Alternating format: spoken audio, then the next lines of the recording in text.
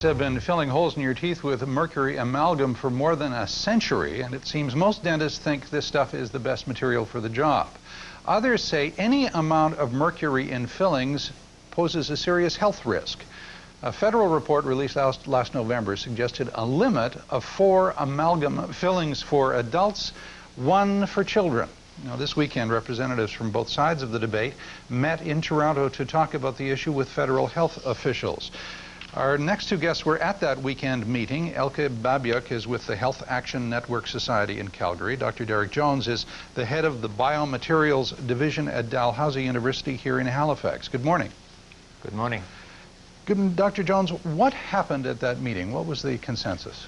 Well, there was a consensus, and essentially the major purpose, of course, as you pointed out, was to review the report which had been prepared by a representative of the Health Protection Branch, Dr. Mark Richardson. And we debated that, and of course we had probably about 6 or 8 weeks in which to deliberate on this report and analyze it in detail. And at that meeting, I personally provided evidence which had input from 13 scientists from 6 different countries. And the evidence I provided clearly illustrated that the report was flawed, that the scientific basis for the inputs which were utilized in the calculations were inappropriate. And for this reason, the report was in fact not accepted in terms of limiting the number of amalgam fillings. Ms. Babiuk, you were at the meeting. You heard the arguments. I take it, though, you still support the Richardson report and recommendations. We do support the Richardson report. Like I said before, we determined that you couldn't differentiate between health and disease in the number of fillings, 4 or 5 fillings.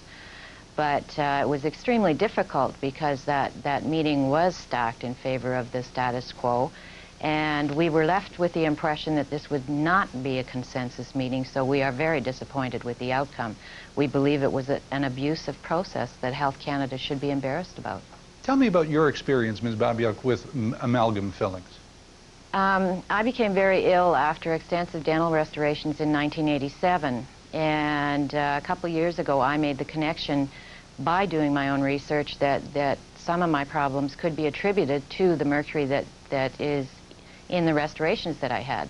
I subsequently had them removed and gained tremendous health benefits from doing so. Dr. Jones, does this make sense to you? Well, I'm certainly sympathetic with Ms. Babiuk for the sorts of complaints and the suffering that she had, but I have to point out that there is no scientific evidence to support the contention that her symptoms were in fact related to mercury from her amalgam fillings. Well, we know mercury is toxic. It makes some common sense, I suppose, that having a toxic substance in your mouth all the time might not be best for your health, Dr. Jones. Well, the evidence we have, the scientific evidence, is that there is no evidence to support the contention that dental amalgam poses any health hazard, and this is internationally agreed. Admittedly, mercury is a toxic element. The amount that is given off from the fillings in the person's mouth is relatively small, and in point of fact, the calculations that we carried out with colleagues in Sweden that I personally presented at the meeting with the Health Protection Branch showed that in order to reach the level of mercury that had been suggested by Dr. Richardson in his report, which was 26 micrograms per cubic meter in air, based on an industrial study, in order to reach that level of mercury in your mouth, you would need 1,290 amalgam surfaces, and this is quite a large number of restorations. There's nobody in the world that could clearly have so many fillings in their mouth. So the estimate was grossly overestimating the problem, and there's no scientific evidence to link mercury to any health hazard in an individual. We don't have any scientific evidence to support that. Ms. Babiuk, you're gritting your teeth. Yes, I am, actually.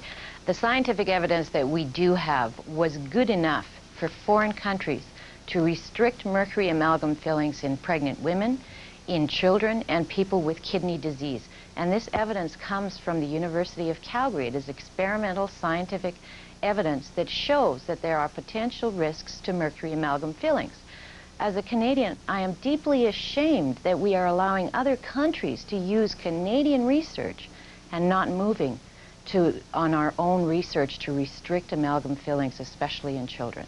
Well, look, I have a mouthful of fillings. I don't know what they are. Could be plutonium in there. But what do I do about the state of my fillings, Ms. Babiak? What's your recommendation? Well, I would suggest to you that if you are in good health, that you don't do anything about them at all. And when it comes time to replace them, in other words, when they have to be replaced, then I would suggest that you should consider alternatives. Dr. Jones, my kids also have a couple of fillings. Should I be worried about this? Not at all. There is no scientific evidence to support the limitation of the use of dental amalgam in the general population. I have a grandson who has 0 fillings. He's 6 years old. He doesn't have any fillings. This is not uncommon, and in fact, for the average up to 12 years of age individual youngster, they on average have about 1 filling. We see less and less fillings in young children, and certainly adults have fillings. People of my age, I think I've got 8 restorations that are amalgam, and I'm certainly not having them taken out or replaced. Is there any material that you prefer to amalgam? There are alternative materials. Obviously, one could have, in certain situations, and it depends on the clinical interpretation of the needs, but a gold inlay, for example, could certainly be preferred in certain situations, and albeit it's much more expensive. Some ceramic inlays can be utilized. Other materials that are available are slightly less desirable in situations where there's a lot of chewing taking place and stress placed upon the teeth. I'm afraid we have to leave it at that. Thank you both. Thank you very much. Thank you. Munch. It's very poisonous.